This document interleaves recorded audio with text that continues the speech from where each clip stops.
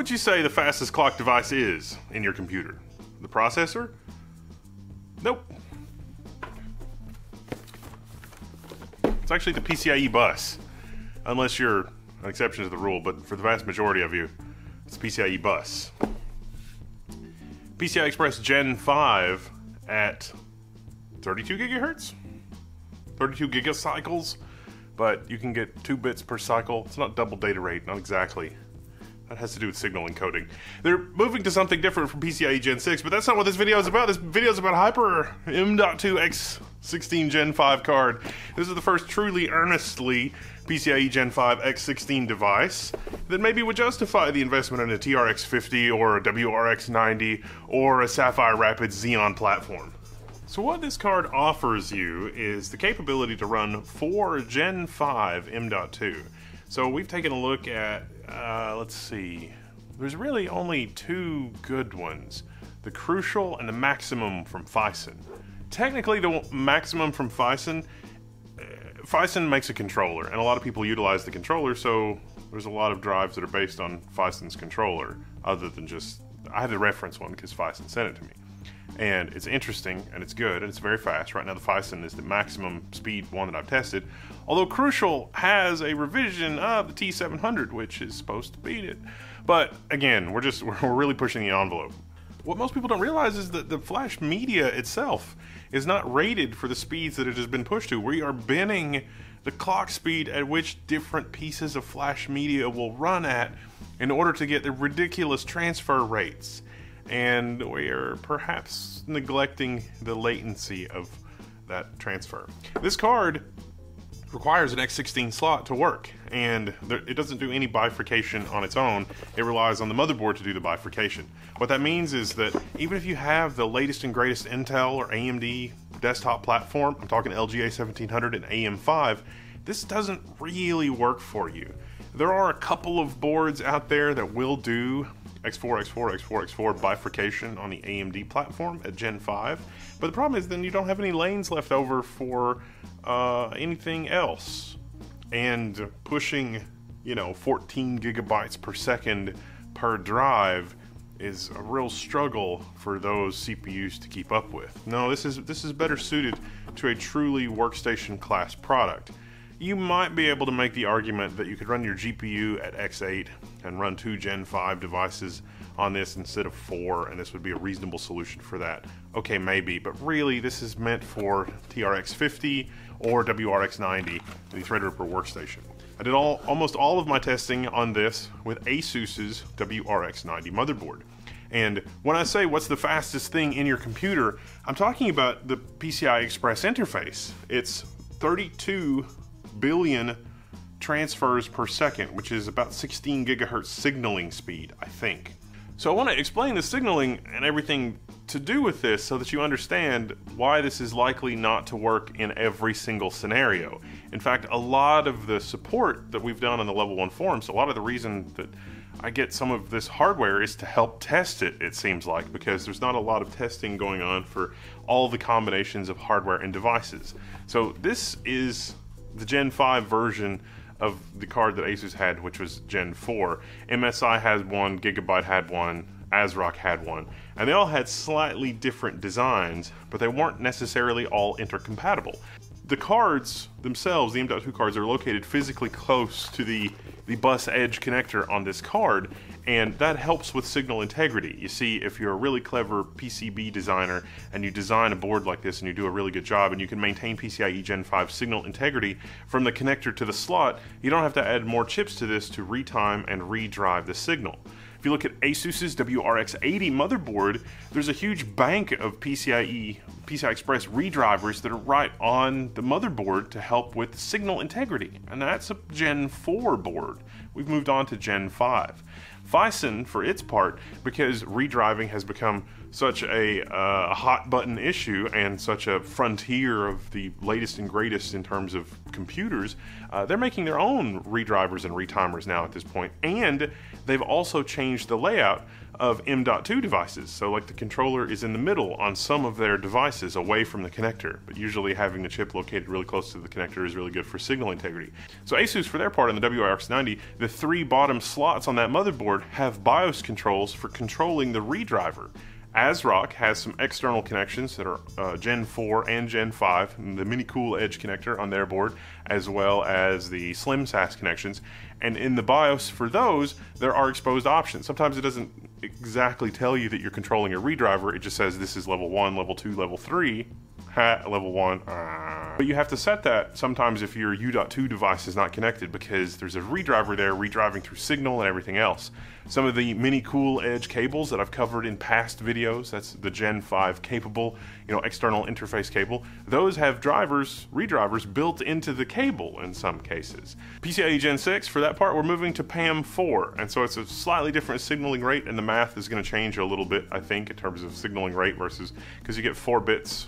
And so that's why Gen 6 is expected to be compatible with Gen 5. When Gen 5 rolled out, it was basically a higher clock Gen 4. From what I've read, there's no real extra features from Gen 4 to Gen 5. It's just Gen 5 is double the clock speed, because we really needed more bandwidth than Gen 4 for some devices basically immediately. And all of that from this tiny little M.2 Gen 5. Okay, so layout on the card, you've got a 6-pin PCI Express power connector, a mechanical fan, a chassis fan header connector, and you've got your 4 M.2. There's also a switch at the back which lets you control the fan, and you've got 4 indicator LEDs to tell you which M.2 is busy. This is sort of the minimum level of functionality that you need for something like this. You got a built-in fan, you got a built-in heatsink, you got external power delivery. Yeah, PCI Express slots are rated for 75 watts because the PCI Express slot is rated for 75 watts, and you have some vendors like Samsung that are going well beyond the M.2 spec and using more power. Your power budget here at like 20 watts per M.2, because 75 watts and maybe 5 watts over, and then you got fans and some losses and overhead and some other peripherals on here. Not looking good to stay in that 75 watt power envelope. So the extra 6-pin connector, just make sure that when you burst over that 75 watt power limit, you're good to go. There's also a lot of boards, like desktop boards, that aren't designed to have more than 2 75 watt devices. At least they need an extra 12 volt PCIe connector. And this will help get around that, because then the card can use more like 10-20 watts from the connector as opposed to 75, and that'll lead to overall better system stability the less power you draw from the motherboard, because you're mixing and matching peripherals in a way that the motherboard vendors didn't really necessarily design for, which is interesting in this day and age. There's also some other passive components on here. Most of those components are just to help with power delivery, fan control, or letting the motherboard know, hey, this is a bifurcation card. In auto, you should go ahead and go into bifurcation mode. That's not really super reliable across every generation of motherboard. There's a whole spectrum of, remember WRX80 launched with Threadripper 3000, and so some of those boards just do not detect correctly this kind of stuff to put the slot in automatic bifurcation mode. Intel, on their side, generally it works for the workstation. I've got my Falcon Northwest fire-breathing 56-core machine that I love. This works great in that platform. Again, it's an ASUS board, ASUS Sage W790. This works great in that. Also tested the W790 Ace, also from ASUS. That worked really well as the Gigabyte W790 motherboard, which doesn't support overclocking or anything, but Gen 5 and Gen 5. Now, from slot to slot on the motherboard, it will also vary. So if you have trouble, try moving it to a slot closer to the processor. Generally, the slots closer to the processor can be expected to work better, because those slots that are a middle distance from the CPU, the PCB designer is really trying to stretch their dollars and not have redrivers unless they absolutely require it. So anyway, the ASUS Hyper M.2 X16 Gen 5 card. I'm working on getting my hands on 4 T700s from Crucial, or maybe T705s, or 4 Phison Maximum in order to be able to run this. Because we've just been talking hardware, haven't even talked software. Intel, with their VROC solution, is a reasonable RAID solution for this card on both the Sage and the Ace.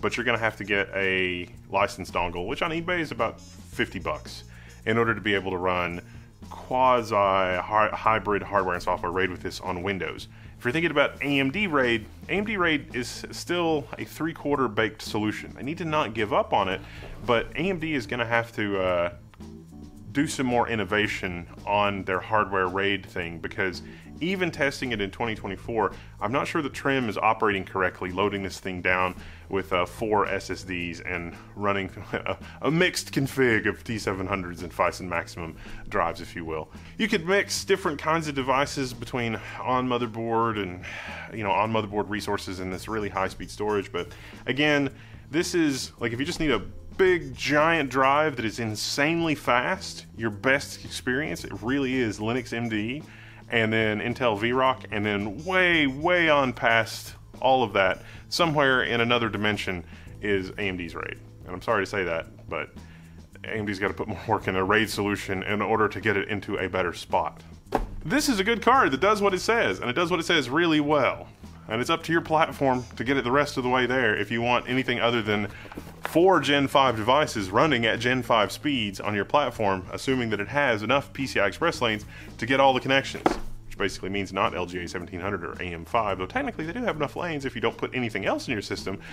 But this is really for workstation class machines with Gen 5, W790, TRX 50 and WRX 90, and it seems like there was another one. Is Ampere or the ARM systems Gen 5? I gotta get my hands on one of those. Maybe that'll be interesting. I don't know. So our full motherboard compatibility rundown. ASUS boards, whether W790, Sage, or Ace, or either of the Sage motherboards for AMD. There's a Sage TRX 50 and a Sage WRX 90.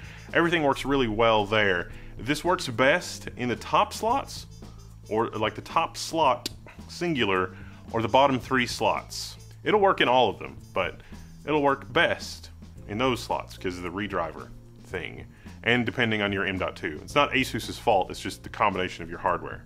And that might change if you fiddle with the redriver settings, especially for the bottom 3 slots, because ASUS does expose that for you. For Gigabyte TRX 50, Gigabyte doesn't expose as many of those options, and so through a BIOS update or something like that, things may be improved. But generally, this works best in the top slot on the board, and you'll be better off moving your GPU farther away, because GPUs seem to be able to deal with it a little better than this, because this is going through a series of connectors, and every time you gotta put an electrical signal through a gold-plated contact connector, you're losing a little bit of signal. So put this in the top slot in your motherboard.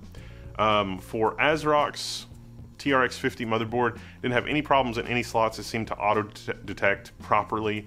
Even for the problem M.2 devices that I put in here, I put in some M.2, some specific non-Gen 5 devices that are known to cause issues that were like prototype. But we're not going to talk about that.